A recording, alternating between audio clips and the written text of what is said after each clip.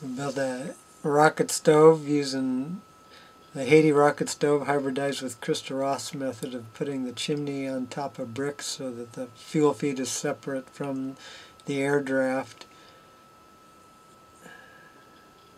And this is the air draft. It's at a right angle to the fuel feed coming from underneath. You can see the reflection of the fire above. We're feeding the fire with corn cobs that Krista dried when she was visiting, and we blocked up the fuel feed to see if the flame was affected, and it was not.